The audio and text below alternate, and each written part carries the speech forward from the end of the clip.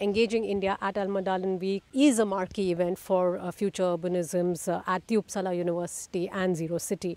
Now, what is the potential that you see for a collaborative approach when it comes to collaborative research, institutions coming together, and collaboration at a government and corporate stakeholdership level for creating cleaner economies and restoring an ecological balance?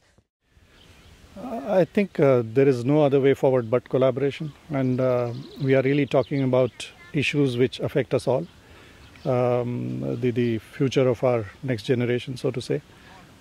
So no longer people can work in silos, whether they are universities or government agencies or industries, because cooperation from everybody is required to make progress. So while the government agencies can lay down the guidelines, facilitate interaction, enable an environment in which business can be done. Similarly, the fundamental research and breakthroughs in technology come from universities, and the private players are the ones who can use that to scale up the interventions. So these collaborations are what is the need of the hour, and this is increasingly happening both in India and Sweden and between our countries. If we look at Sweden, there is of course the triple helix model, which is very well known, and there is very seamless cooperation between all these various stakeholders.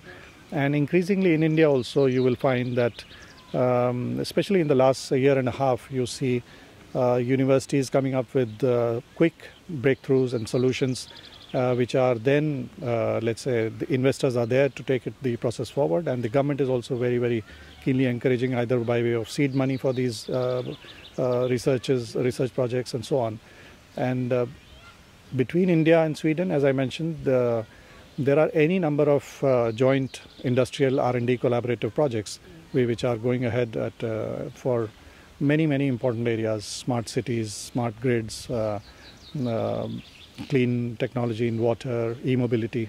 So this collaboration is obviously needed, and it is increasingly growing.